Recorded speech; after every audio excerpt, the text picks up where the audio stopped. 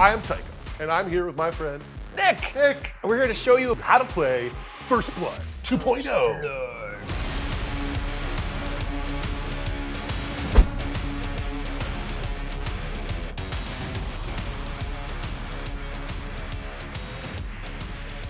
In First Blood, each player commands an army of fantasy miniatures fighting in fun, fast skirmish action.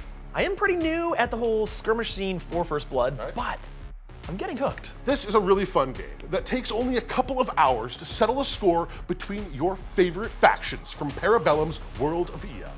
Nords, Hundred Kingdoms, Dweghome, Spires, Wadroon, and the Old Dominion vie to dominate Ea and rule by right of conquest. Parabellum has really hit it out of the park with straightforward rules that are easy to understand but difficult to master. And as usual, all the rules and a handy army builder are available for free on their website. The makers of Conquest really go the extra mile to bring the community they serve the best in new models, events, rules updates, painting contests, and so much more. Check out their Discord and Facebook groups to get in contact with people who are playing Conquest in your community and around the world. Join the Conquest. To play First Blood, first you're gonna need a table. We also need some terrain, we need some standard six-sided dice, and a measuring tape. Something to measure with. Something in imperial inches. And lastly, you need an army of fantastic Parabellum miniatures to fight with. Ha! Armies of Parabellum miniatures. Perfect. It looks like I've got the 100 Kingdoms here. Yep, and I'm playing the Nords. I don't like the Nords. The Nords are great. They beat me all the time. Ready to buy some models? Use our affiliate link and get 10% off while also supporting our channel and Conquest First Blood. Get involved with this amazing growing community. Smash that hit button. Link that link. Like that video. Like it. Like good. it. You. So let's dive in and see what you need to know to play First Blood. Regiments are the separate parts of your army. Command cards represent each regiment in your army and have a QR code that you can scan to get the rules for the regiment right on your phone through the Parabellum website. Regiments have characteristic profiles in their army lists. The profile details the name, weight class, and type. Infantry, cavalry, brute, or monster. Points are used in army building and describe how much the regiment costs to include in your army. Below are the statistics. March determines how far you can move during a march action. Volley tells how accurate the model is at shooting things. Clash, for how adept the unit is at hitting things in melee. Attacks tell us how many dice to roll when the model hits things in melee. Wounds show how much damage a unit can sustain before being removed. Resolve measures the model's courage. Defense measures resistance to damage. And finally, evasion represents any abilities that avoid damage, like magic or dodging. Special rules are other abilities that the regiment has that allow it to do various things. Archers, for instance, have the barrage special rule that allows them to do volley actions, i.e. to shoot an enemy model. The shield special rule adds 1 to the defense stack and blocks enemies from attacking through the model that has the shield. There are many special rules described in detail in the online rulebook. In the Army Builder, you can just click or hover over special rules and get all the details. Draw events are special rules that happen when a regiment's command card gets drawn for activation. Once you have picked your character and the other regiments that will make up your army, up to the agreed upon points value, you are ready to pick a scenario to play. Today, my Nords will be taking on Nick's soldiers of the 100 Kingdom. Enforcers of Imperial Justice. And taxes. We're gonna steal the taxes and give them to ourselves. Barbarous. Indeed. In this clash of about 800-ish points, Scenario 1 will do nicely and has 3 objective zones. The big objective zone in the middle represents the loot and the other objective escape routes. We'll deploy within 10 inches of the map edge and we roll off to see who deploys the first unit. To score points, we will need to hold the center objective for 2 points and keep the enemy from sneaking around and cutting us off by stealing the rear objectives for 3 points for a successful hold. Winning takes 10 victory points, or more points than the foe at the end of 8 battle rounds. Low roller gets to choose who places the first regiment, then we alternate till all the units are down. In First Blood 2.0, units start on the map unless they have special rules that allow them to be put in reserves, like flank. Hooah! Ooh, looks like it's your choice. Ooh, I got the lowest roll. I get to choose. That's right. Let's see you deploy the first unit. I want to see where you go. Fair enough. Well, I'm going to start with Raiders. They want to go right up and do Raider things. I need to deploy them within command distance of my leader, which is 5 inches. aggressively place my first gaggle of raiders. All right, while you're putting raiders down, I'm gonna put my first unit, I'm gonna put some crossbowmen. So if you're gonna get aggressive, I'm gonna shoot you in the face. That makes sense. Maybe the chest. Ooh, possibly even the knee. Ooh, arrow in the knee sounds thematic. Perfectly done. Good placement. I think that my next unit will be more raiders. Perfect, more targets for my bows. Pretty much gonna join their friends. There they go. All right, some men-at-arms protecting the church. Oh, and then you got some housecarls there. And then I've got the pikes that go behind these men-at-arms. And they're gonna be a nice ordered ranks back here. Some stalkers. Next unit of men-at-arms are gonna hold the well. Oh. My Fenrir beast here has the flank special rule. And I am not going to set him up on the battlefield. He's actually going to be coming on in a subsequent turn. Can he come in from the sides He's and try going to to eat me? sneak around the sides and do exactly that. Oh, excellent. And then I've got my leader, the Imperial Officer. Imperial Officer, getting a drink. My blooded. You will not breach this line today, barbarians. Form the lines. Let none of them through. Looking good. And it looks like we are ready for battle. The game has 5 phases: the reinforcement phase, the command phase, the supremacy phase, the action phase, and the victory phase. Oh, that's a good phase. The game begins with the first phase, the reinforcement step, but as models are not allowed to enter the game from reinforcement's first round, we can move on to the command phase right away. My Fenrir will have an opportunity to join the battle in round 2.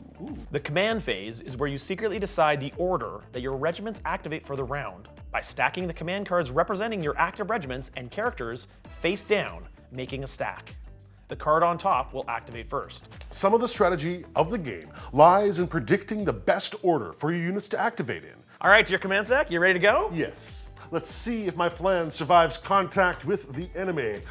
Sometimes the best plans can go awry. Now, we will go on to the supremacy phase to see who goes first. All right, here we go. Oh, you got a 3, I got a 4. Lowest. So you go first. Excellent. Well, the action phase now begins, and you start the action phase by drawing the first card in your command stack. Oh, what is it? What is it? It is the Men-at-Arms. A Men-at-Arms. Men-at-Arms. I have 2 units of Men-at-Arms. I can choose which one I activate. That's right. When activated, my Men-at-Arms can perform up to 2 actions. There are out-of-combat actions and in-combat actions. Out-of-combat actions are march and charge, rally, take aim, and volley, things that you do when you're not physically fighting the enemy. In-combat actions are clash, inspire, combat rally, combat reform, and disengage, things you do while in melee with your foes. You get to pick 2 actions to perform each round, and the only one that you can pick twice is the march action. Since we're not in combat yet, I will pick the out-of-combat action March, allowing me to move the models in my regiment up to their lowest march value in inches, starting with the leader. My leader has a command range of 5, so the men-at-arms need to stay within 5 inches of him. March is also the only action you can perform more than once in the same activation, so I'm going to do it again to get them within striking distance of the center objective. With that, my unit deactivates, and the play passes to Tycho. My turn. So my first activation I draw off the top of my command stack. It's going to be a unit of raiders. And I want them to go really fast. Really fast. Really fast. You have crossbows, don't you? Well, I have lots of raiders. I'm going to have to brave their fire to make my maneuver. I have a special army rule called Reckless Attack. I can gain bonuses by sacrificing my models. I am taking 1 casualty marker that will give them +2 to their movement characteristic. Go, Raiders, go! They are going to double march, but are now moving 7 inches for each march action, dashing up to snag the big center objective zone. They are done with their actions now, so I lose 1 model for their reckless attack casualty marker. He overexerted himself running for the center objective. His heart just went kablooey. Within leadership range of my blooded. Oh, what does that do? Well, you'll find out, won't you? Well, guess what's next? What's next? The Mercenary Crossbowman. Mercenary Crossbowman. I started a bit farther back, but I think because you moved up, I'm now gonna be able to get in range. So I'm gonna do 1 march action and then shoot at those raiders. Move up and actually hide behind this fence and shoot you with quarrels. Looks like only 3 models are within my 15-inch range, so I will get 3 shots. The raiders are obscured by terrain, so my volley characteristics is lowered from 2 down to 1. All right, so I'm gonna fire those crossbowmen at those raiders. And I got 1 success. 1 success. The other 2 Look fail. at that. Low dice is good. Right, so you have hit my raider. Yes, and now you get to make a defensive roll. However, I have armor piercing on my weapons, which means I'm gonna reduce your armor save by 1. My 1 defense stat is pierced. Luckily, I also have an evasion. Dodging raiders!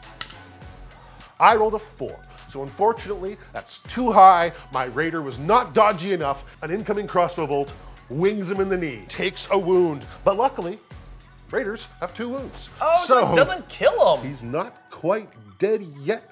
He is a wounded raider. Other raiders hear his cry and are gonna come marching to his aid. Raiders here will perform a double march action and get up and help their friends. They are not going to reckless attack though. With that, they deactivate and it moves to your go. Well, next I have the Men-at-Arms! Oh, Men-at-Arms! My other Men-at-Arms right here are yes. now activate. Gonna use 2 march actions to move up the field. Jump, jump, jump.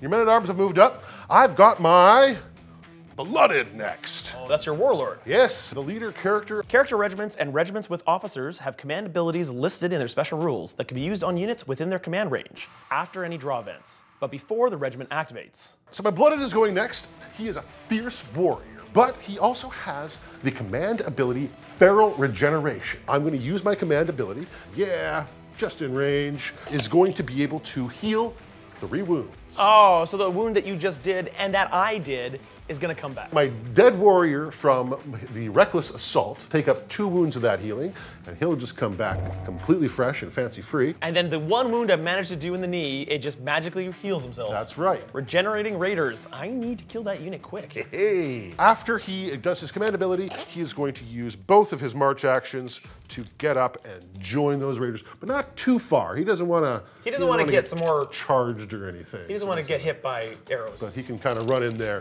and take part in the assault on that objective. Well, stay together, boys. My next unit activates, and it is the Household Guard. So I'm going to use 2 of my actions to march up again and hold the line. March, march, march, march, march. These units work perfectly with the men-at-arms. They've got long poles. They can fight a longer range away.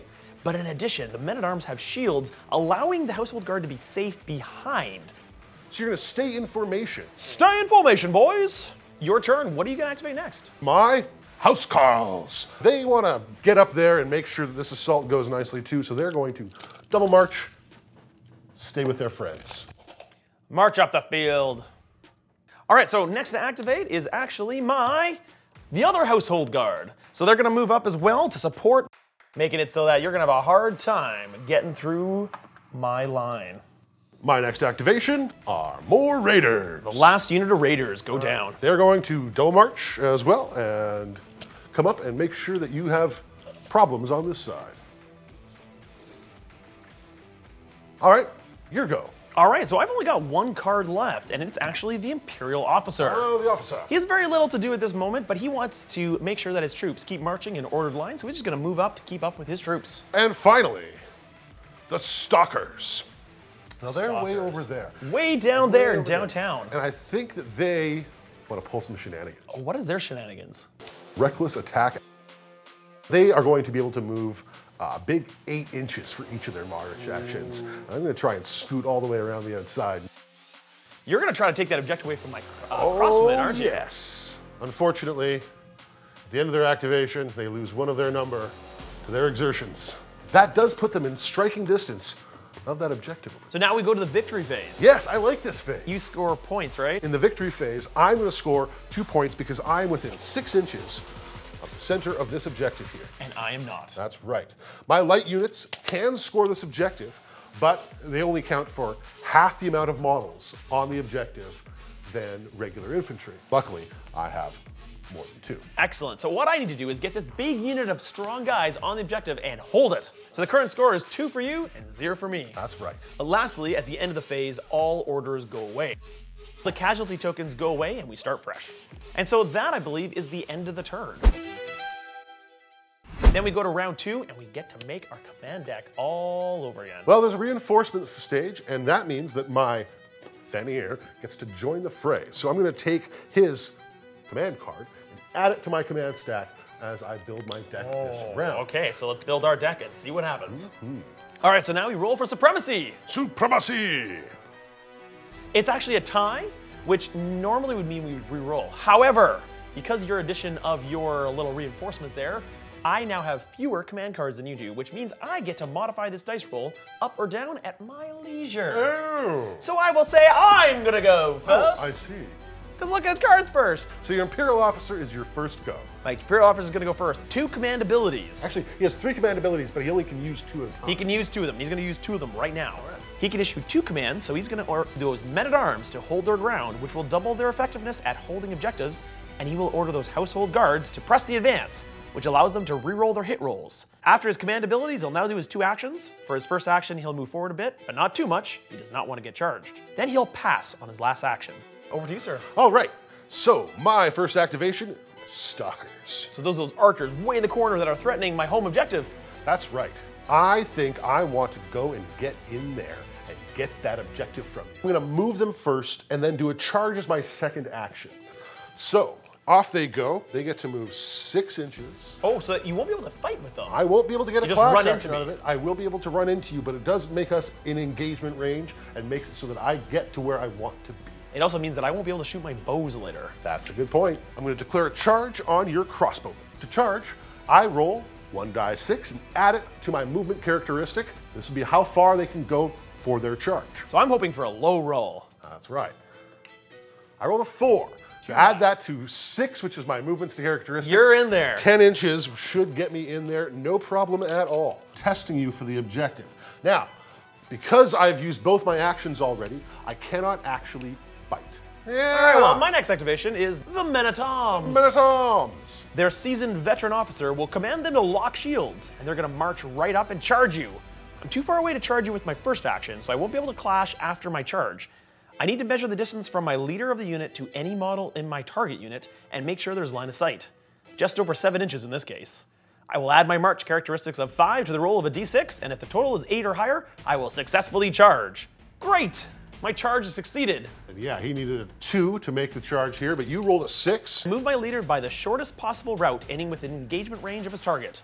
The rest of the regiment follows by moving the charge distance. Friendly models in a charging unit do not block each other from seeing and moving during a charge.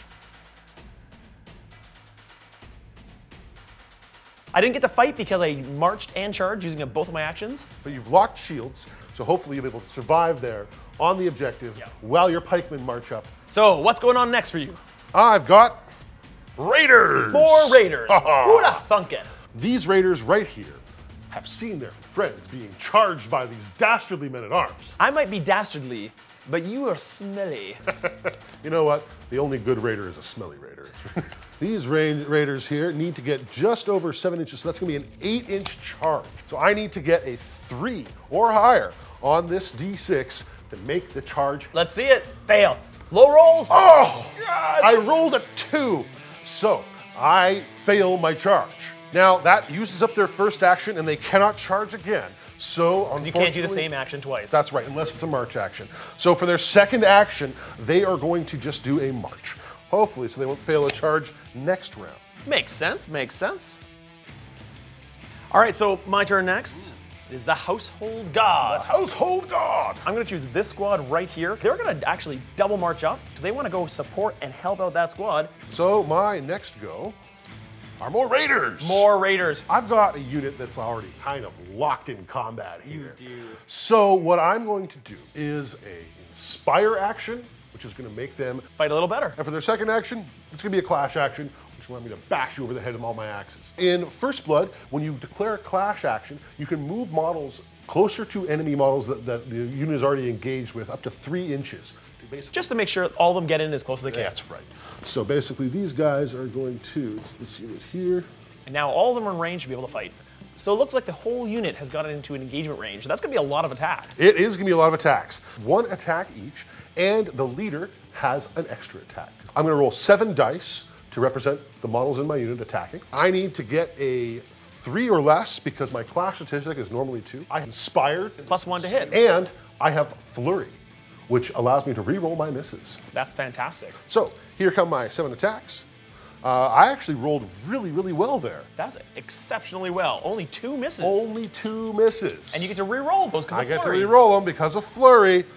They don't hit. So that's 5 hits. Now you have a defense of 2. You have shields, which bring you to 3, but you've interlocked them. So you're going to be saving these on 4 or less. So I take 1 dice for every hit that got through and try to stop it with my shields. Right. See if I can get it. Wow, look at that. I saved them all. No damage at all from my whole unit of raiders wailing away. Your interlocked shields held strong. I managed to defend them all, so now I get to go next. And my next unit is actually the crossbowmen. Crossbowmen, oh, way over there. Way over there. Oh, they've got some stalker problems. Yeah, they do. So they need to be brave, hold in there, pull out their swords, and stab ya. Okay, so you have 4 models. 4 dice. Not 1 more, because you have a leader. Exactly. 5 dice. Now, their clash statistic is only 1, but you are going to, I think... My first action will be to inspire. There you go. So I get to inspire, get +1 to my clash, so I will be hitting on 2s or less. And I have 2 hits on you. Whoa. That's actually really good. You now roll defensive dice for those 2 hits, and what do you gotta get? I got 1, 2, and 1, 4. I only have a defense of 1, but I have an evasion of 2. So the 2 comes up big, and I managed to dodge one of those. But 1 goes through. And do you have more than 1 wound on those guys? I do. Those guys have 2 wounds apiece. So one of them takes 1 wound. 1 wound. Now, there is something that also happens when I take wounds in melee. You have to also see if that affects your morale. Oh, so guys could possibly run away. That's right. And that is represented by losing additional wounds. Right. My guy's been drop-kicked by your crossbowman, and he's a little upset about it. We'll see if it's upset about it enough that he has to take his bloody nose and go up. So for every wound, you now have to roll 1 more dice to see if that ends up being a morale failure or not. So Stalker has a resolve value of 2, which means you need a 2 or less to make him not run away. That's right. And I rolled a 3. So that Stalker that took the wound is now going to run away. That's right. He failed his morale and is going to flee. Flee, little Stalker. So he takes 1 wound of morale damage, but that's enough to kill him. Yay! Casualty token, in case I'm able to heal that unit in some way later in this round. I couldn't take the morale damage on a different model. You have to put damage onto damaged models until those models are removed. No spreading out the wounds among multi-wound models. Goes to your turn now. My next activation, my blooded. Ooh, the blooded. That's your leader of your army. Indeed. Scary blooded. He is going to declare a charge. Makes sense. First action, that's 4 plus his movement of 5. That'll be more than enough because he just needs to get over to here to start whacking away at your men-at-arms. When you charge, you actually get free inspire action as you do so. So I have 5 attacks, my clash is 3, but I'm inspired, so I'll be hitting you on 4 or less. Here we go. Okay, so he did pretty good. He hit 4 times, cleave 2. So instead of saving on a 4 or less, you only save on a 2 or less. -2 to my save. All right, so 4 dice. Let's see if these guys can save their butts. Lock shields! I save 1. Uh-oh. 3 wounds go through. So that's quite a few. Now you have to take some morale tests for those. Yes. Normally your resolve is 2 or less, but because you have a officer with you, he's got a resolve of 3. Fail or pass? Oh, I passed 2 and failed 1. Failed 1. So that means an additional wound. So now I've taken a total of 4 wounds, which means 2 whole guys have died. So you have 2 casualty tokens there to satisfy. So I'm actually going to choose the ones that make it so that those house carls are a little bit harder to attack me. Oh, so I'm going to choose this guy over here and this guy over here. Look at that. So that'll make it a little bit harder when they want to come around and try to fight me. Very true. It's going to be a much, much longer charge. Well, that was awesome. The blood wasn't. Down 2 men-at-arms. No, it wasn't. This is who I would be if I was That's able Tycho to be right run there? around. This is Tycho the Barbarian. I would probably be this guy. He has your haircut. He does kind of have my haircut.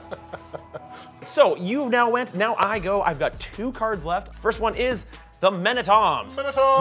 Now, I would love to be able to charge those raiders to prevent them from getting in here. So what I'm gonna do is declare a march action and then charge to make it pretty much a give me charge. What that'll do is lock up these raiders so they can't charge my unit. So I'm gonna move forward with them. There's your 5 inches for your leader. And then they're gonna charge. Actually, do your leader first. That's the leader. There you go. And then they're gonna charge. I got a 3, but fortunately, that is enough. You are definitely in. With me, soldiers! With me, men-at-arms! Men-at-arms. They will all go with the leader. Your turn, sir. My turn is the Housecarls. Oh, those Housecarls back there. So you made a good move in taking off casualties that were easy pickings for Housecarl charges. I've got to go quite a ways if I'm going to make it into combat. I think what I'm going to do is declare a march action and then charge at your pikemen in the back to make sure that they can't actually form up and take on the defensive stance you were hoping to do. And now they're going to charge over here. Then it's really obvious. A 1! Is that in? I rolled a 1. That's definitely not in. That is a fail. They're just stuck there. They're yelling menacingly. Roar! Smelly Housecarls say what? What? All right, so I've got one last activation for this round. Okay. And it is the Household Guard. These guys left behind here. Right. I'm going to attempt something brave and bold and perhaps a little foolish. I'm going to attempt a very long charge into those guys. So let's see if it happens. 5 or 6, I get in there and start doing some damage because I'm not declaring a march and then a charge. I'm just declaring a charge straight out in the hopes that my second action can be a clash. Here we go. It's a 4. That's so super close. So my other action will be to march forward, and I'll just march up the 5 inches to try to support for the next round. All right. Things are getting into position. The lines are forming. Your pikes have been protected by your shield walls. Oh, you still have more to go. I do. This round is not over. All right. So I have these raiders here, which are nice and close. I think they're going to declare a charge on both of your men-at-arms units. Oh, you can multi-charge. I'm going to multi-charge. Raiders on the charge! Go, boys, go! A Ooh. 1. A 1. Luckily, they're really close. Yeah, they're pretty close. They should be able to get into both. Yes. This is starting to look like a proper scrum. I have a leader and a raider fighting this unit of men-at-arms who do not have locked shields. No. That is only one hit. Only one hit. Go, flurry, go. Re-rolling my misses. Oh, look at that. Hits. Another hit for 2 hits. And I try to save it on a 3 or less, and I don't save either. Neither of them. Which means 2 wounds, which means I gotta take my resolve test right now, and 1 more wound. So I've taken 3 wounds in total, which will mean a guy and a wound on another guy. 1 casualty token goes down as well. 4 raiders into your other unit with locked shields. Well, the leader's already fought. 1 miss.